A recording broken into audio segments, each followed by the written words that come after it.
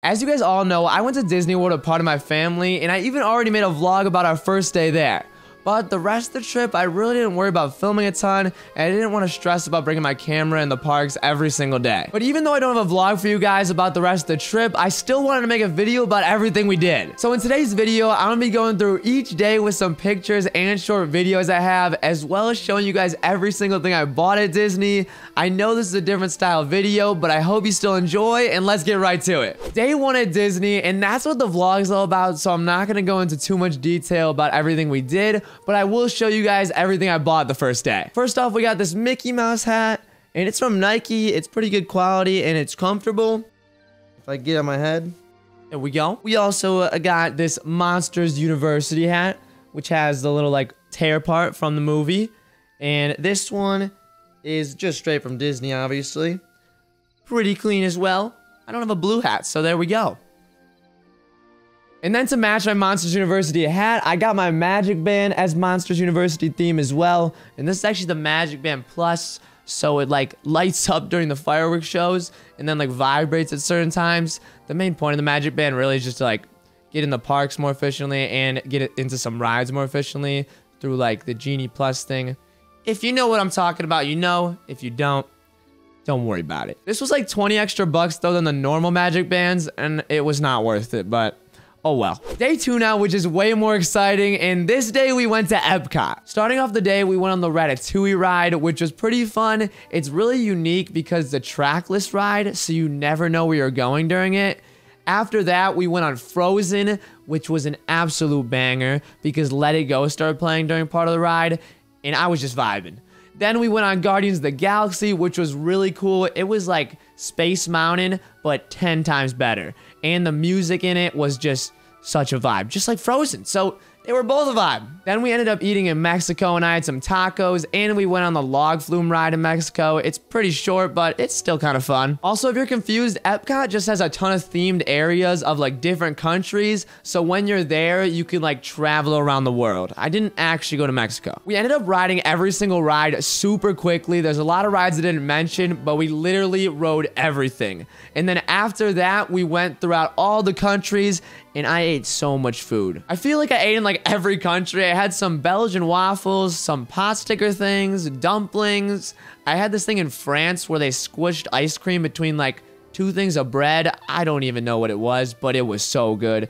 And I probably ate more, but I don't even remember. Also, in like the middle of the day, I got this ice cream sandwich, which was shaped like Mickey Mouse, so that was hype. Ending the night, I got some pictures of the Epcot ball lit up. We went on Frozen again, and then we got ready to watch the fireworks. The fireworks show lasted about 20 minutes, and it was super cool with obviously the fireworks, lights, music, and just everything else involved.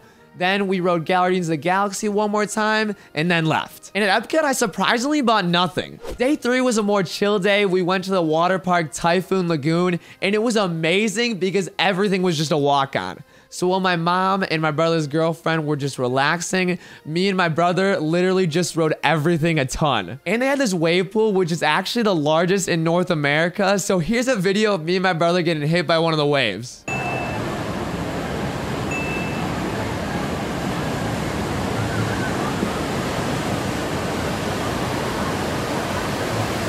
After we went to the water park, we then went to the Polynesian Hotel, and we went to this bar. It was super cool. It was smaller, and then every time someone would order a drink, something would happen in the bar. Like, there was this one drink that people would order, and that volcano on that screen would start erupting, and the whole room would turn red. From there, then, the trip got weird. There was a hurricane going directly towards Florida. Now, we were in Orlando because that's where Disney is, so it's not as dangerous, but it still is a little dangerous because of the high winds and stuff. We knew it was gonna hit Wednesday night into Thursday morning, and ended up closing the parks both those days, and we had to stay in our hotel room a lot of the time because obviously there was a hurricane. So that night we actually went to Disney Springs because that was also closed the next 2 days. It's a part of Disney, and we didn't know if we would get another chance to go back. There I ended up buying this crew neck, which is super comfortable, these PJs, which are also super comfortable, and this Lego to entertain myself during the hurricane. Day 4 now, which is hurricane day number 1. We actually went out in the morning just for fun. The hurricane wasn't hitting yet. It was just windy and a little rainy. At 3 then we had to be in our hotel, so from there we ended up watching Disney movies. We watched Monsters Inc., Cars and Cars 2. And this is when I built my entire Lego. As you can tell in this picture, I was super focused up. And that was pretty much day 4. Day 5, which is day number 2 of the hurricane. And I don't even remember what we did this day, but it turns out we went out in the morning because the hurricane passed all the way through.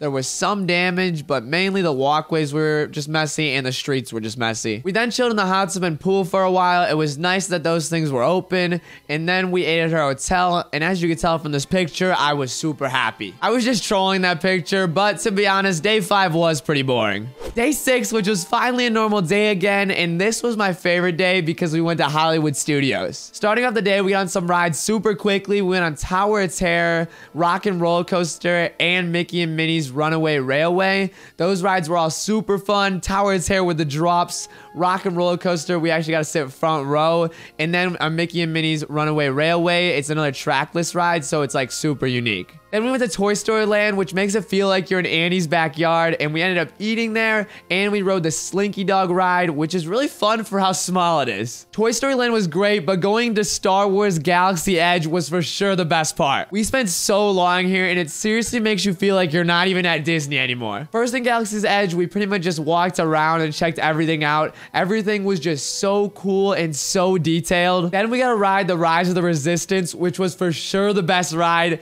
It had like 3 showrooms before you even got on the ride, and then on the ride it was another trackless one, just like Ratatouille and Mickey and Minnie's Runaway Railway, but it was 100 times better because it was Star Wars. After that, me and my brother built our lightsabers, which I think was my favorite part of the whole trip. It was like a movie, step by step building it until we all got to light them up. And once everyone lit it up, it was just cool looking around the room and seeing everyone's unique lightsaber. Also, we each got a pin before building our lightsaber, which is just as cool as a lightsaber, to be honest. And in the store, I bought 2 Kyber crystals. So with these, I could take apart my lightsaber and then take my blue Kyber crystal out. Then I could put this green one in, and then we just put it back together.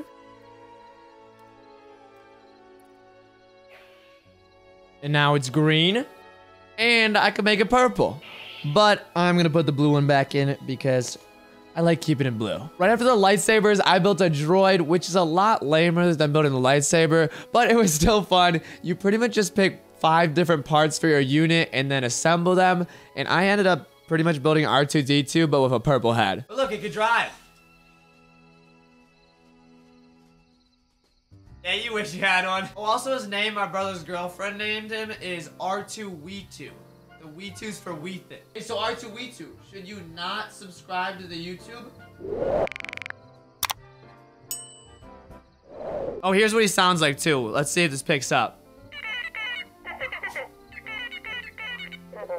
Yeah, he's wildin', bro. After those 2 things, we went to Oga's Cantina, and just like everything else in Galaxy Edge, it felt like you were actually there, and we got some cool drinks. On our way to do something else, we saw some Stormtroopers and Kylo Ren as well, and then later / middle of the day, I think we just shopped and walked around a bit. Then getting into the night, everything looked sick. We walked around the main area of Hollywood Studios more, and then went back into Toy Story Land and Galaxy's Edge, which looked even cooler than they did in the day. As it was getting to the point where the park was closing soon, me and my brother rode these alien flying saucer things in Toy Story Land, and then we rode Rise of the Resistance one more time. And before we left the park, I bought the stuffed animal of an Ewok. Day 7 was probably my second favorite day because this was when we went to Magic Kingdom. With Magic Kingdom, I don't really remember everything we rode in order. We started off with Winnie the Pooh because the 7 Dwarfs ride broke down, and then we just went all over the place riding everything because there's so many different rides. The best rides we rode earlier in the day though were for sure Splash Mountain and Pirates of the Caribbean. Also, I got another Mickey Mouse ice cream. I promise I liked it. I just don't like random pictures. Me and my brother rode these teacups as well, just for no reason, and we thought it was a good idea, just try to spin it super fast, but after a tiny bit, it was bad. As it got later in the day, we went on Space Mountain, which was super fun, but also actually kind of scary. Space Mountain's a dark ride, and it pretty much just weaves through all the track in a building to like save the most space, and it always feels like you're gonna hit another piece of track, especially because while we were going up the lift to start the ride, you go through a little tunnel, and me and my brother tried to touch the ceiling, and we could touch it.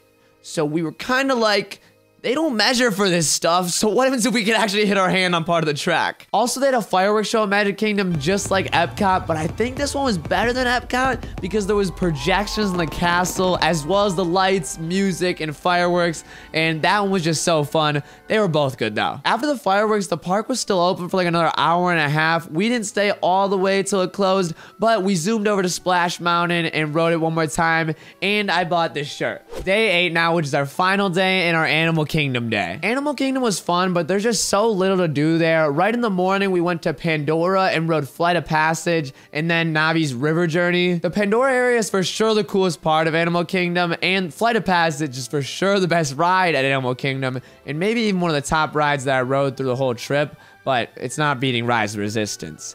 Flight of Passage, though, was crazy how real it felt, and it was kind of scary riding a Banshee from Avatar. After that, we went on the safari, which was cool, but a little long. Then we went on Everest like 3 times because it's the only big ride there. And then we ate some food at one point. Once we were done eating, we went to the Lion King show, which was actually pretty cool. And then we went to Dino Land, and I won this dinosaur from one of the carnival games. It was that one where you throw those little plastic balls into either cups or little holes, and if you get it in a colored one, it correlates to a certain prize.